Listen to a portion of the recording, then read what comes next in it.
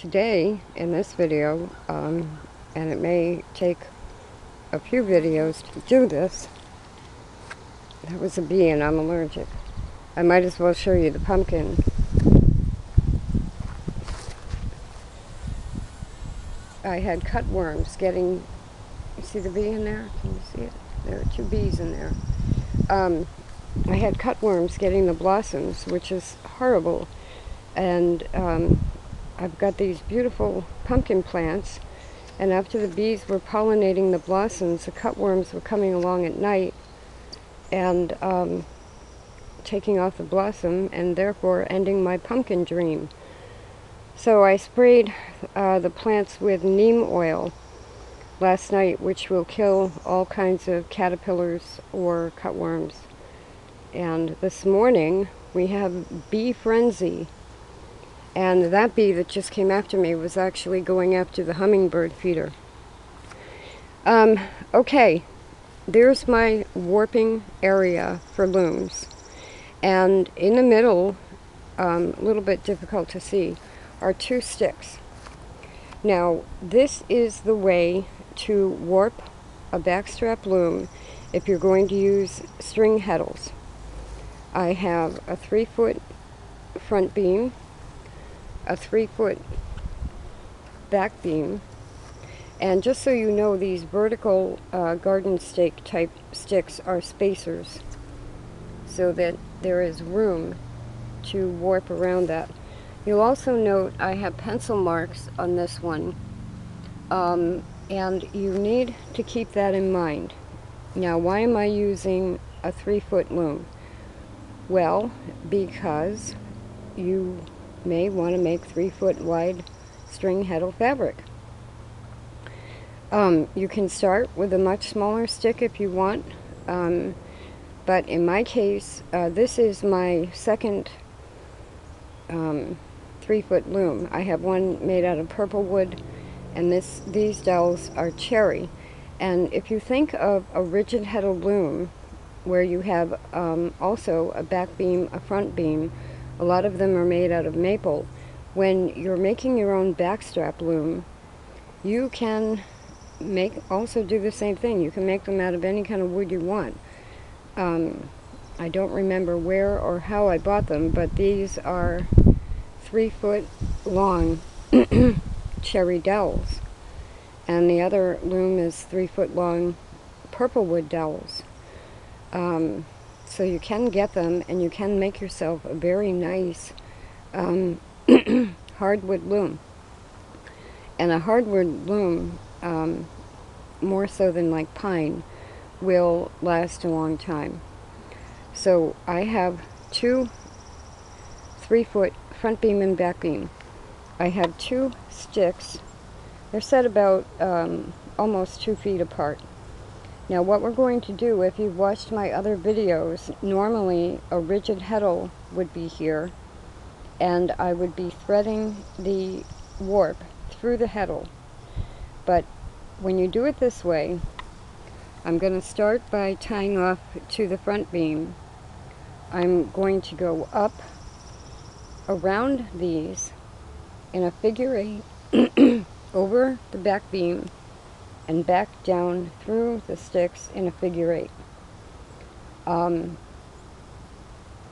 Now, what I'm going to do when I'm done warping is there will be a loop around that stick and a loop around this stick, and I am then going to take 3-foot narrower dowels and put one through each of the loops around the stick, and that will give me 2 sheds.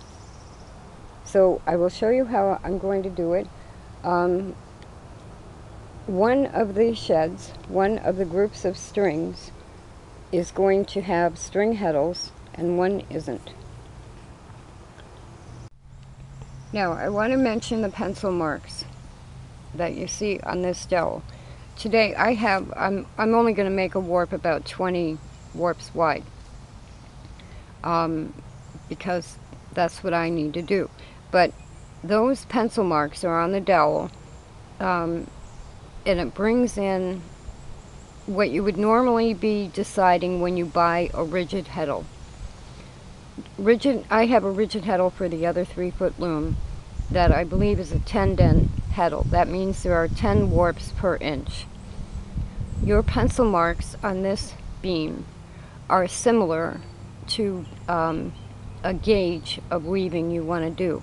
Now on this one they're about an inch apart, because then I can figure out how tight do I want the warp. So if I want 12 warps per inch, I've got inch marks on here, and then I can periodically check that I'm making it 12 warps per inch.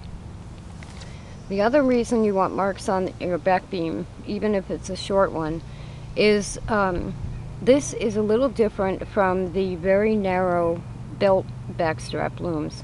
If I were going to warp this beam all the way across, it's more similar to warping a Navajo rug loom, because you want the warp to lay flat on the beam and you wouldn't gather it in a knot in the middle. And so the second, in this case back beam, there aren't going to be knots. So, but even if you have knots, when the second back beam goes up against this, the pressure between the two beams is going to have to hold all your warps in line without moving and shifting. Now if you want to, you can put a piece of masking tape across the whole beam to hold your warps in place, especially at the beginning. But once you get going with this and you want a 3-foot wide fabric, you want all of your warps flat, straight, and where they're supposed to be according to your gauge on your beam. And the second beam that comes here has to have enough pressure to hold them in place. And this is where a commercial dowel has a little bit of an advantage over bamboo, because bamboo is bumpy in places, and you really need 2 dowels that are gonna can be tied very tightly together. The same thing goes for the other end, and where normally I can, and I might do it today too, I just tie the warp to the other end and then cut it and retie it after I've threaded a heddle. Today I won't be threading a heddle, so I can have all loops on that beam as well, and the same thing would apply for the other beam. So if you picture a Navajo loom, and I have a video up about warping a Navajo rug loom, you're doing the same thing, only your 2 beams are, in this case, 12 feet apart. But you have to bring in a gauge, and I can talk a little bit more about that in a few minutes. What you're actually weaving for, what type of yarn you're going to be using, all of this, it's just like picking out knitting needles or a crochet hook, only you're setting it up yourself. Now let's talk a little bit about the string heddles themselves, because actually the reason I'm setting up that loom is to set one up with string heddles. This is my pipe loom. This also has string heddles, and it's warped. On this one I was able to make different gauge bars that hold the warp in place, and it's set up now. It could either be for tapestry or for flat plain weave. But you will notice up here that every other warp string has a string heddle on it. And so when I gather those together and pull them, it creates a shed. Now you also need the opposite shed. So in this case I use a weaving batten, but this is acting as a roll bar, which is called a roll bar. So if you pretend that I've put this batten all the way through, the other shed is formed by pulling the warp threads up, which allows the string heddles to go back. and there is my second shed. So this is the concept of string heddles. This has to be moved up out of the way. And it's a little awkward with the camera in my hand, but so you move your roll bar up out of the way. You pull the string heddles forward and get a shed. This is when you need 3 hands. I'll do it over here. So here's my one shed by pulling the string heddles forward. Then I move this down and pull this forward as a roll bar, and there's my second shed. Then I move this up, I pull the string heddles forward, and I have the first shed. So this type of loom is built with not any kind of a rigid heddle, but string heddles. Now another loom that uses string heddles is an ankle loom, which I have one warped over here. Now in this case, the string heddles go there. So I work this way. The heddles are under here. So here's one shed by pulling all the, and I'm sure if you ankle weave, there's one shed. And then to create the other shed, you push this down opposite of the heddles.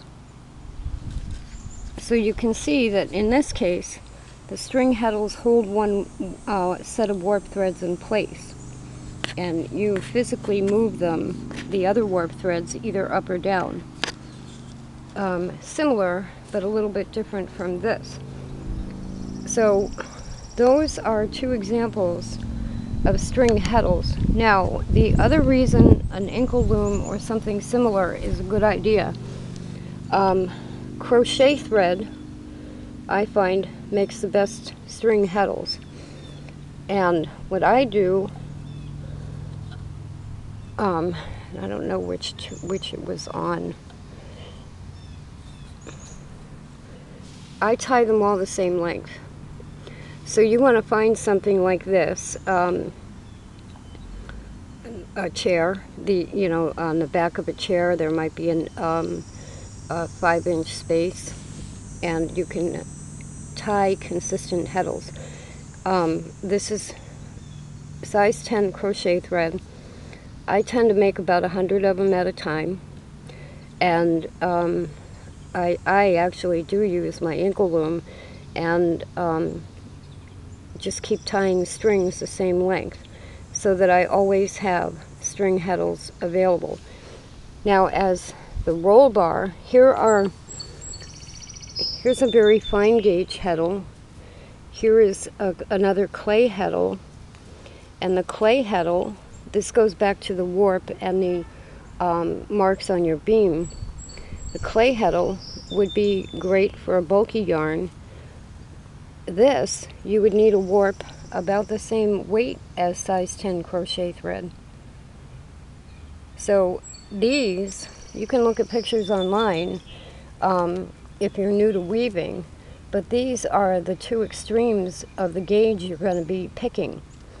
This is very fine weave, this is very bulky weave, and this ties in with how many warp threads you want. And that's why I made these copper wired sticks on the bottom that you can't really see, that hold the warp. This one is set for sport weight, and there's a bump in my warp bar, but it will hold the warps basically where I want them. These are tension sticks, which you would add to any weaving that you're using string heddles. So you're kind of building a frame loom, but you're doing it by using tension sticks, warp, and the front beam and the back beam holding the warps in place. Now, on this loom, I was using a batten for the roll bar. Here's another way to use a roll bar. And what you do is all the warp threads would be under this loop. So the roll bar is actually in one of the sheds, and you pull this forward or let it go back and pull the string heddles forward. This is a commercial doctor's office toilet paper core. And what I'm pointing out here is the diameter of your roll bar is going to give you the size of your shed. So my batten is about 2 inches wide. That gives me a 2-inch shed. I have another purple wood batten that is about 6 inches wide. I could have a 6-inch shed. You can carve your own roll bar. Make it any diameter you want. So these are all things to think about when you're using string heddles. And it seems confusing, but it isn't. And the ankle loom is the best example, or this one.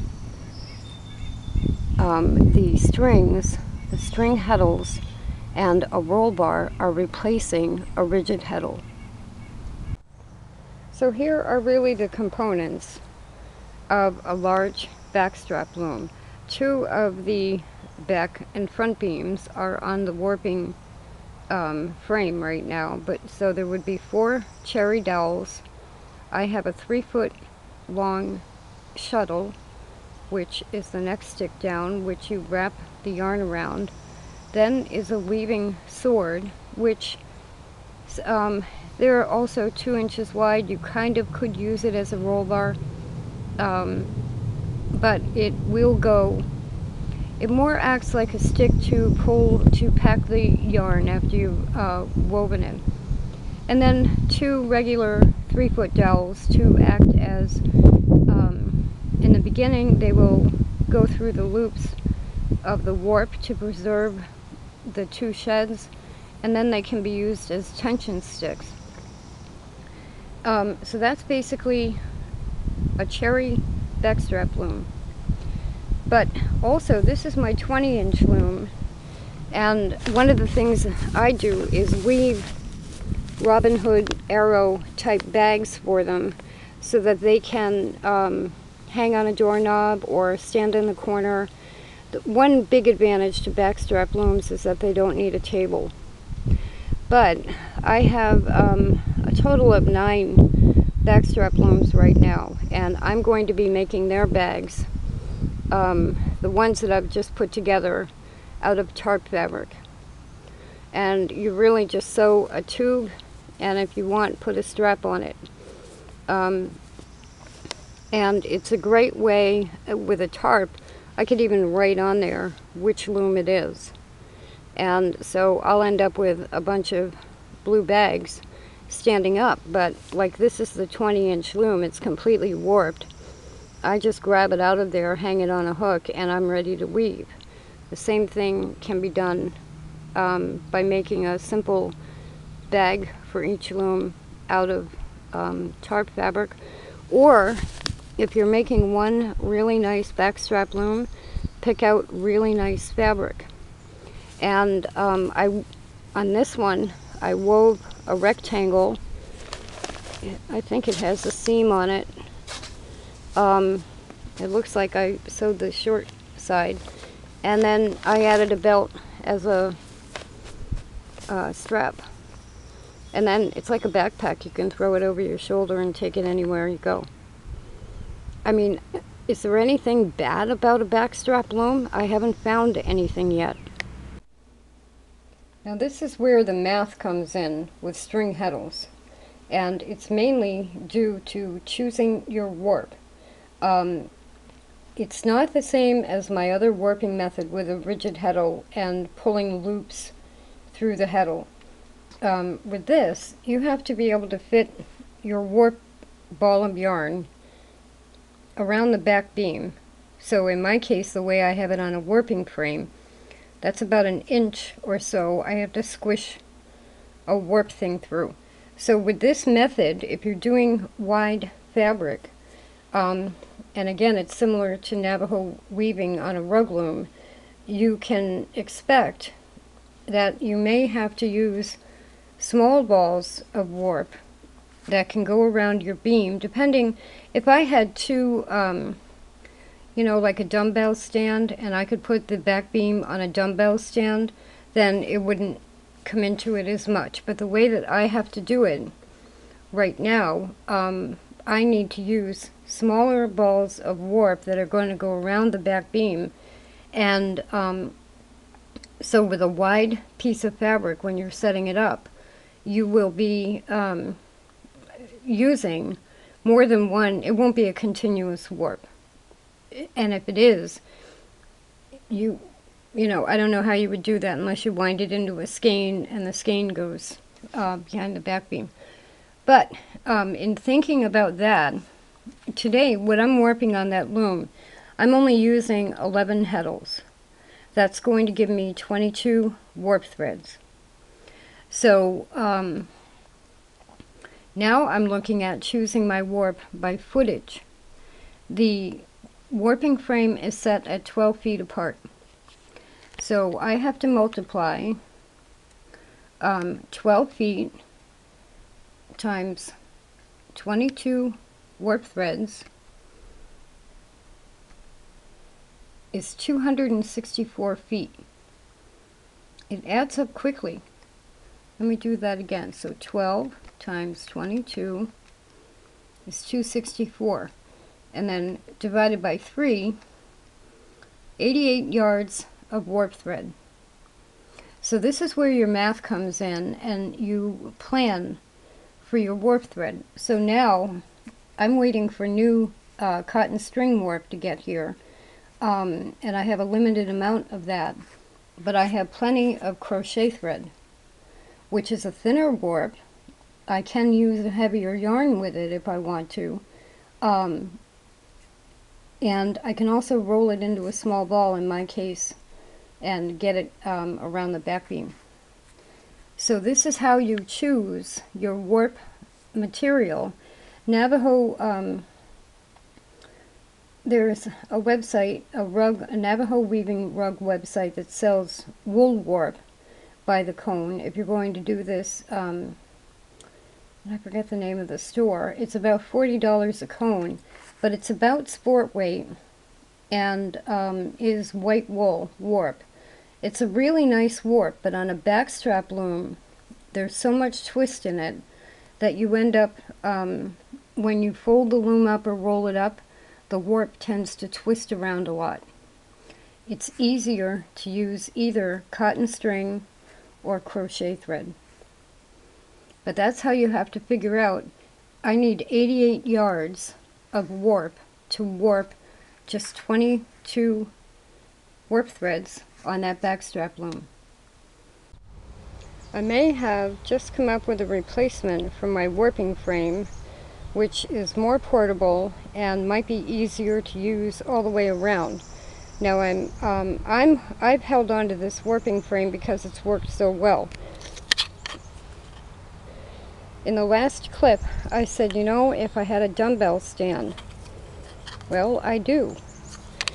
If I take these inexpensive lucets and push them down into the ground,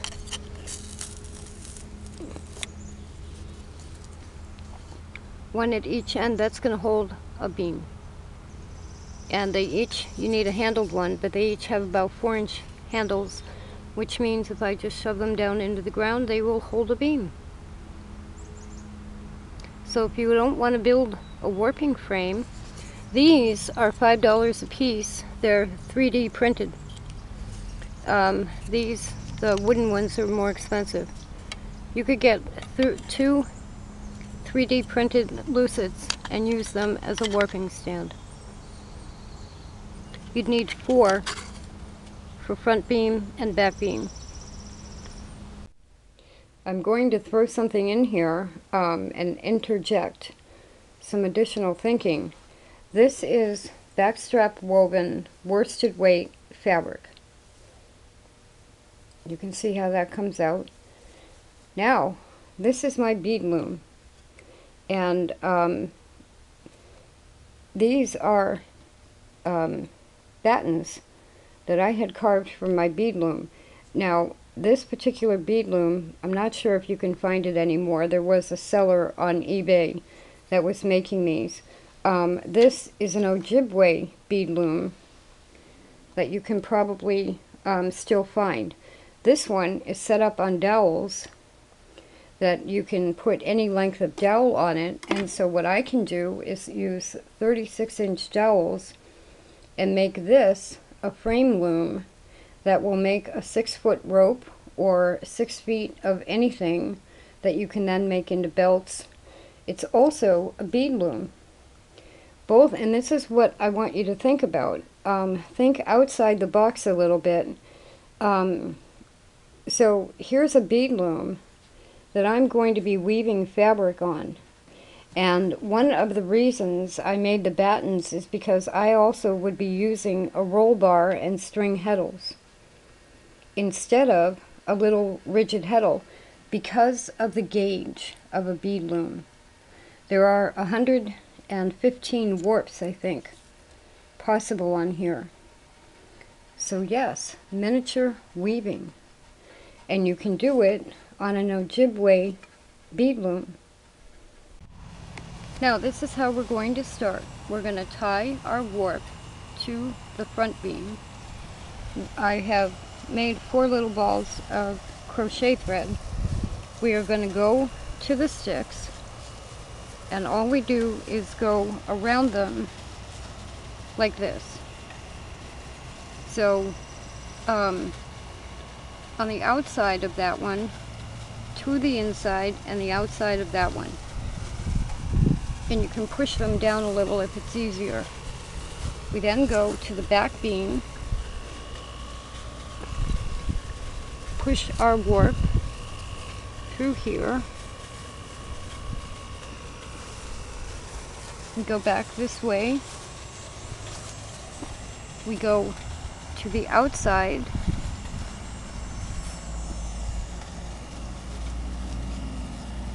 and then to the outside again on the other one.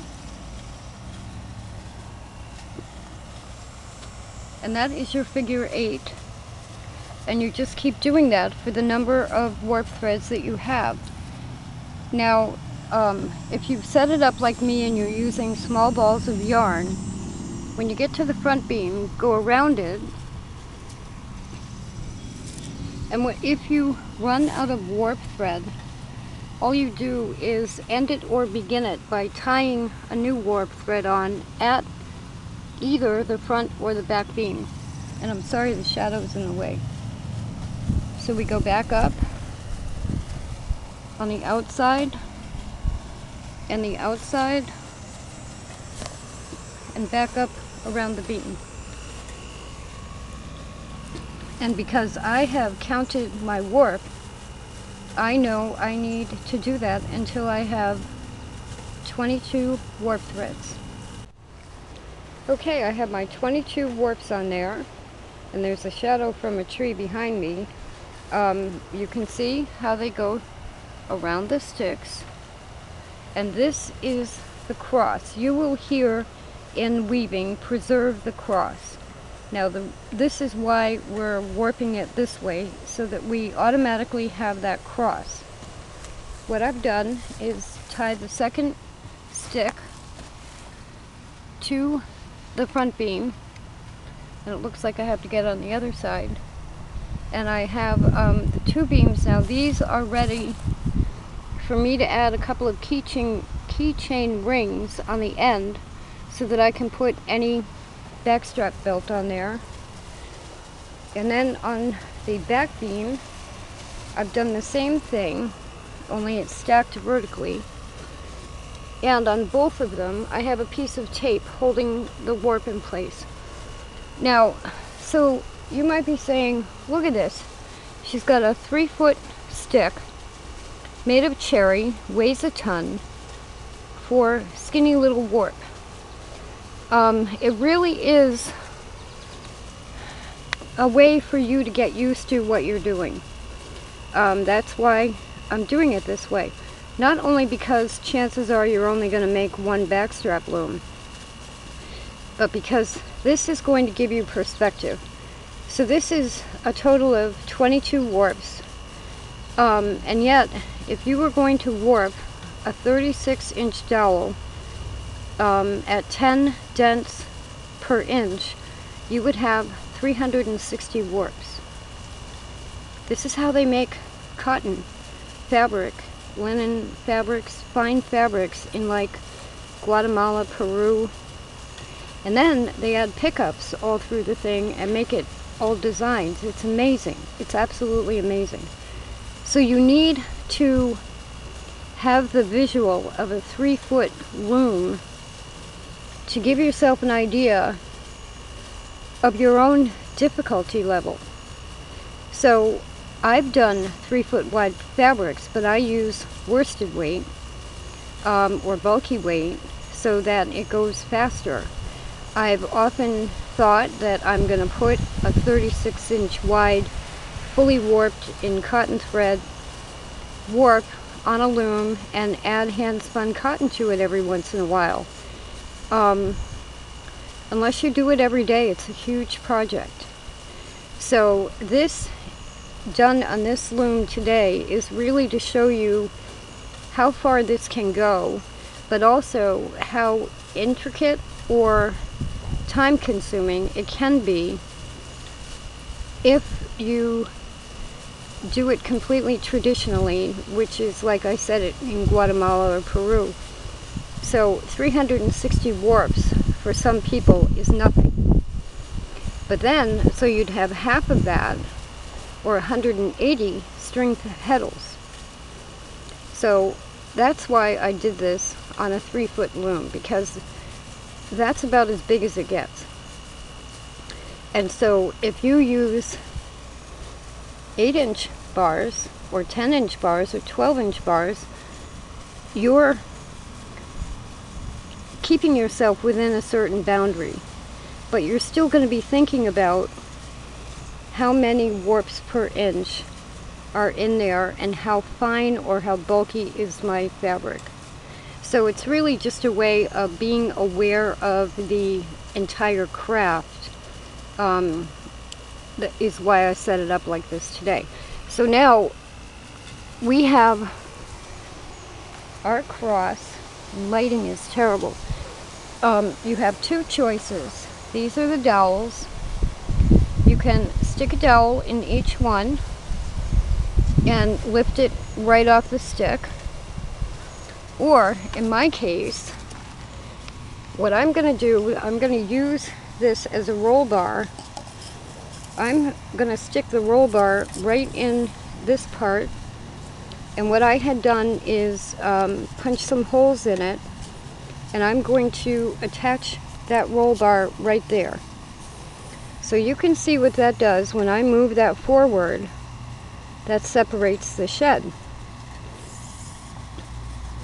So now what I have to do, once I get that on there, I keep this stick in there, and the heddles have to be able to go on the opposite warp threads. These right here, because these are going to need to be pulled up through that to make the other shed. But basically, when you're at this point, you can put 2 dowels through this and lay them on the ground. You could tape them together and move the loom indoors or wherever you're going to be working, and then add your string heddles to the correct warp. Okay, so here I've got the roll bar in place and I've got the warp threads spread out a little bit. Now on the white pipe loom, after I get a tension stick in, I would be grabbing the back thread to put a heddle on it. But if you look at the way this is, and you can spread them out, what I need to do is replace this stick with a heddle. I need a heddle on this one, a heddle on each of the ones that are on the top of the stick. because then when I pull the heddles up, I will be doing what the stick is doing right now. So when you do this, put it on a dowel, move them out, and put one heddle on each of the warp threads that needs to be on the top. Otherwise, if you grab one from the back and then remove the stick, it's on the top of the roll bar. Once you remove the stick, it would be on the top and you'll lose the cross. So you want to just replace the stick with string heddles. Now, to put the heddle on a string, you fold it in half. So there's on the first string, and we'll just lay that aside. Here's another heddle, and you have a loop. Here's the next top thread. And you just bring it around like this and fold it in half. And then you hold those in your hand, and when you get them all on there, you get a stick, you stick all of them on a stick, and then put a piece of string around this so they don't move off your stick. Okay, and now we are done. So we have taken this off of the two sticks we used to do the figure 8. I have attached the string heddles, and I have them on a stick, and I put a little handle on there. It keeps the heddle loops from going anywhere, and on a bigger project you can then grab the handle. And now I'm going to remove this stick, and it'll look maybe a little sloppy, but there are my string heddles preserving that cross. Now normally heddle sticks are longer, thicker, bigger, and I just needed to secure them. Now your roll bar on such a narrow piece will move around, but don't let that get to you. And I could have used a skinnier one, but once you have tension on this loom, it'll actually just stay there. So there is the way, and your heddles are going up, so that's the way to keep it facing up. The roll bar is a little heavy right now, but there is the way to put string heddles on a warp. And now all you have to do, you can leave it like that, put a belt on the front beam and put a string on the back beam to hang it, and once you are set up and ready to weave, you know that the handle on the roll bar, which is a piece of yarn, needs to go up, and that your heddle stick needs to go up. And on a wider warp, this wouldn't even be happening. It would all be just sitting there. But they tend to fall over like that when they're being set up. But that's how to do it. And there's a better picture of it. I set it up on top of the two sticks and spread out the warp a little bit. So you can see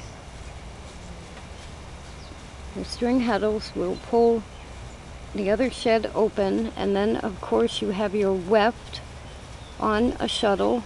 I'll probably never get it to balance again. You have your weft on the shuttle,